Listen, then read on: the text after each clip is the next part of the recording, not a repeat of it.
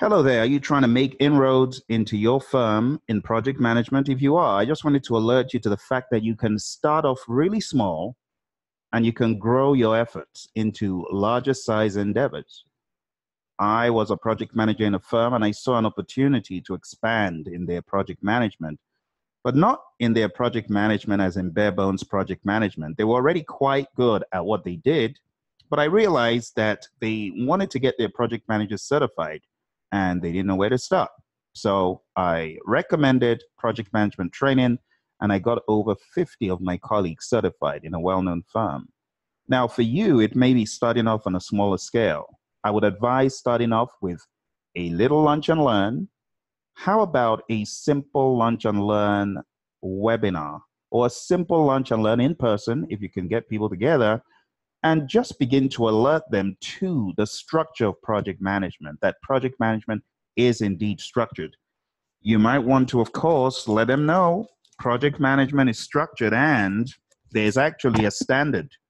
There's a standard that project management is based on. In the world of the PMI, you could introduce them to the pmbok guide, or you can just start off with a blank template as the 5 process groups. Now you may be wondering, how do I do this? How do I get material? You've got it right behind me. So this one pager is to help you. It's to help you make inroads into your firm and begin to alert people to the importance of project management by handing them one of these. They are very cost effective. Each one of them, you could get them from our website. Just click the link below. 10, 20, 30, however many people you need this for, you can get this for them. If you don't want to deal with the paper, you can just register and get one of these for them on our website. This is what I would recommend you start with, something simple. It's a one-pager. It's a roadmap that shows people project management and the trajectory of it, okay?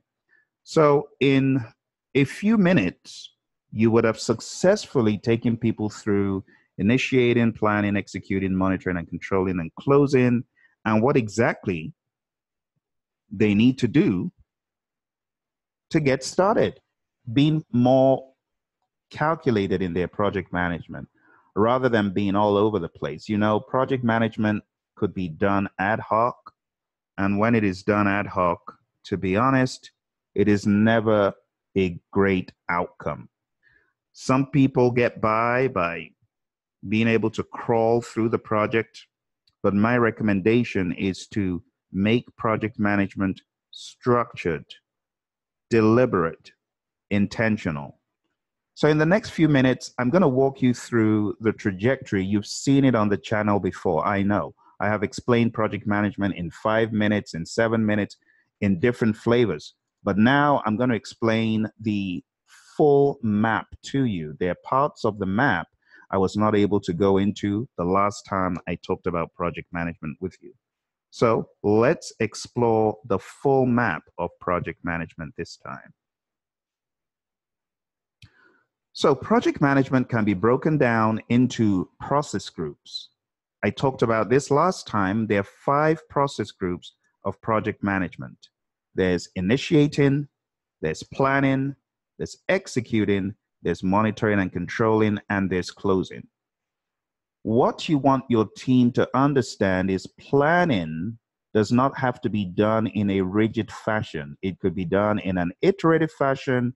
It could be done as you go through the project in stages.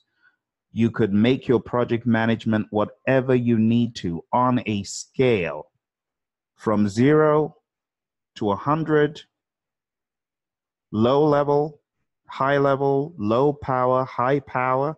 It really depends on your firm. In some firms, projects could be run with a medium type of acceleration. And when I talk about acceleration, I'm talking about firepower, urgency, visibility of project management. You know, other organizations, it has to be more hard hitting. You need more resources committed to it. You need more tools, more software, because there are more hands touching the project and they need a better understanding of what each person is doing, of what each facet is doing.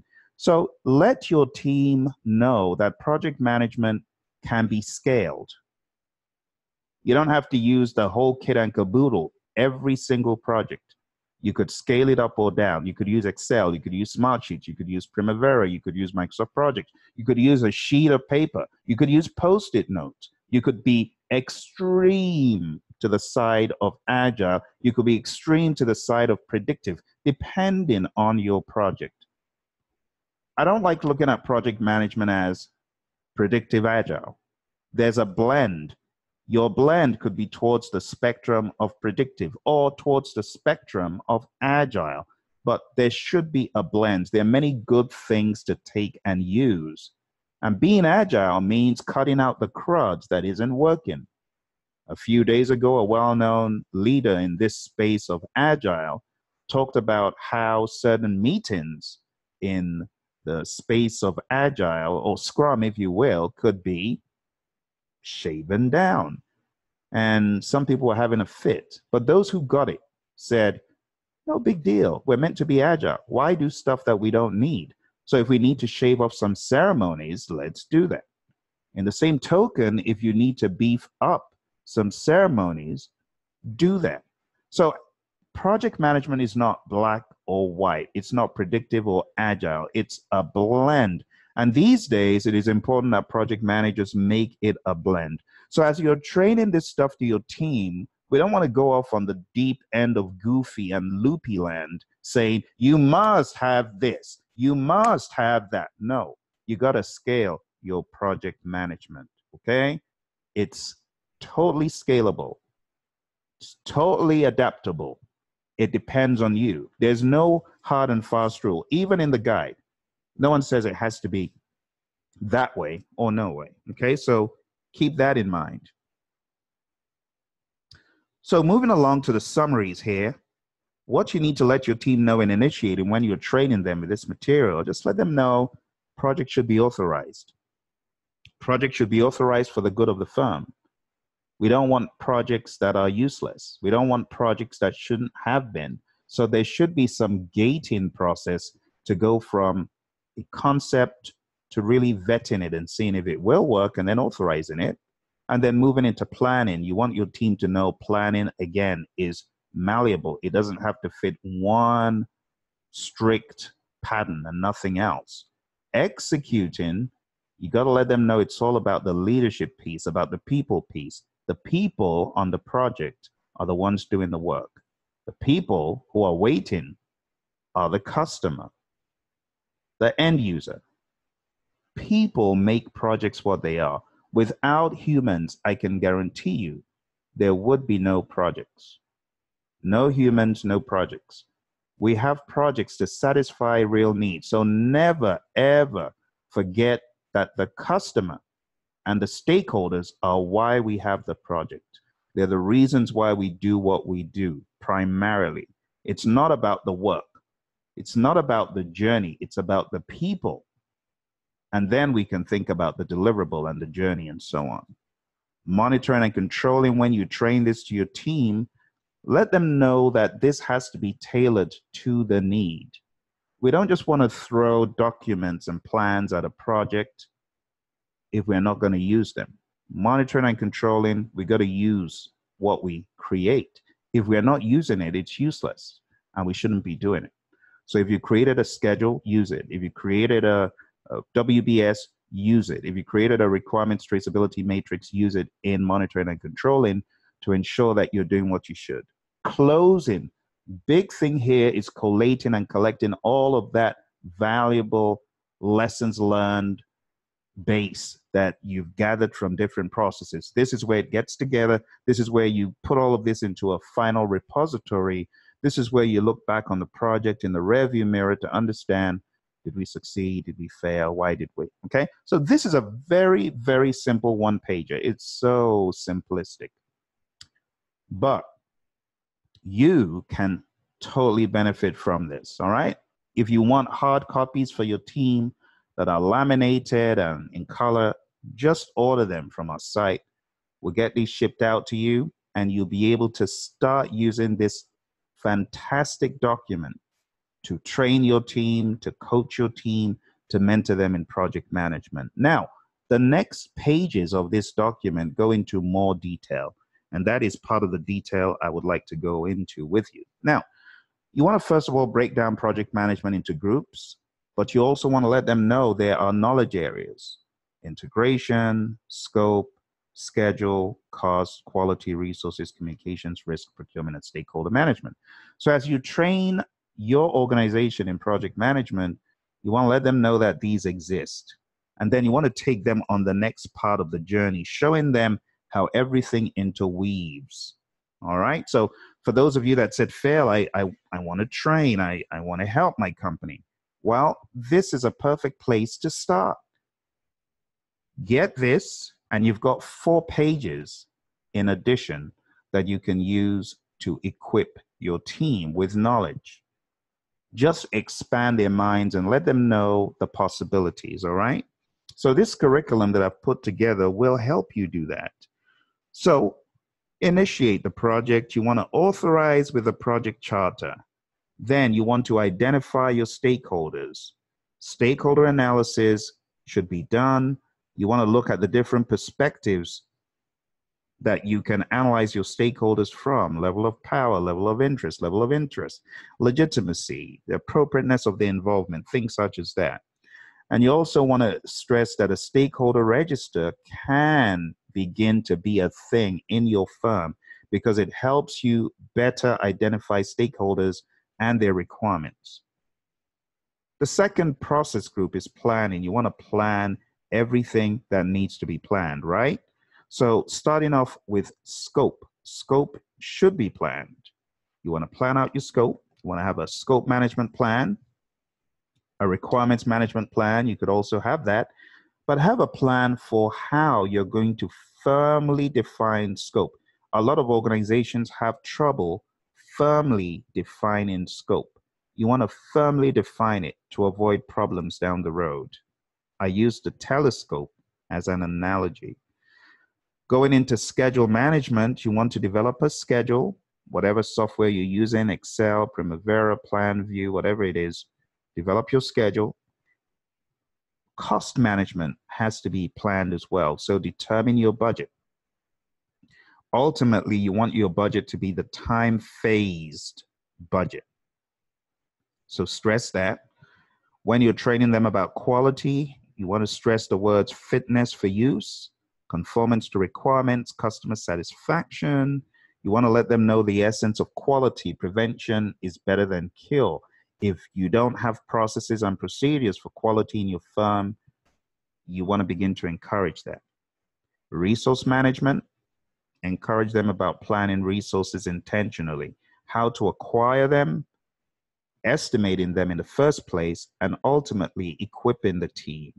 If team building and development has been poor in your organization, then this is an opportunity to begin to encourage them to step up their game in this regard of resource management.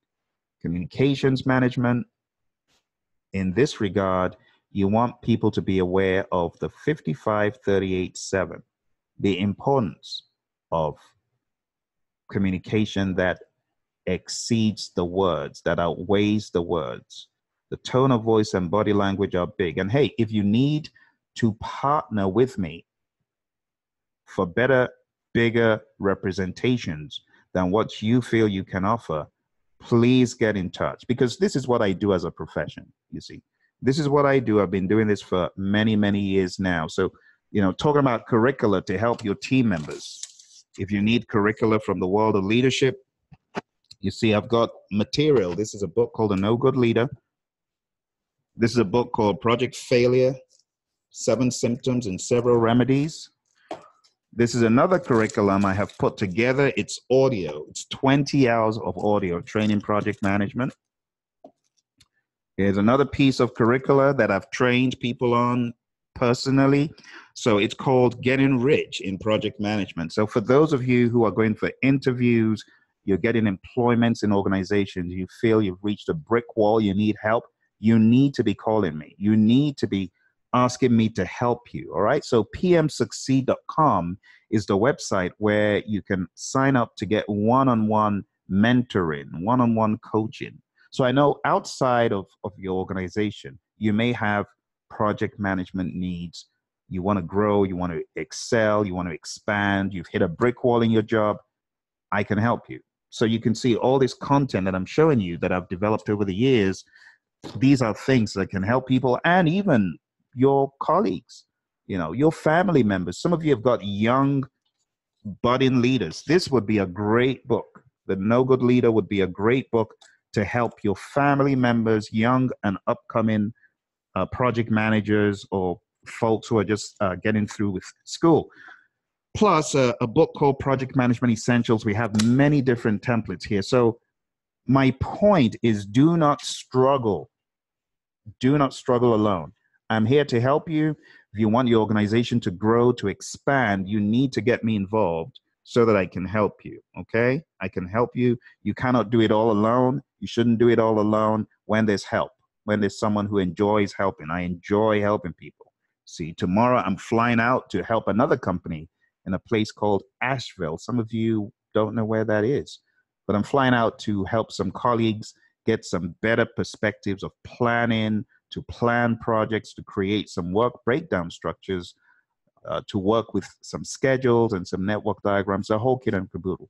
So if you are trying to move your company forward, or your company needs to be moved forward, or your business unit needs to be moved forward, please involve me, okay? Going back to what we're looking at here, I jumped into that because communications is a very, very specialized area, you see. And if you're looking for help in that regard, there are many, many different curricula I could advise and train your team on, like Everyone Communicates, Few Connect, which is a John Maxwell curriculum.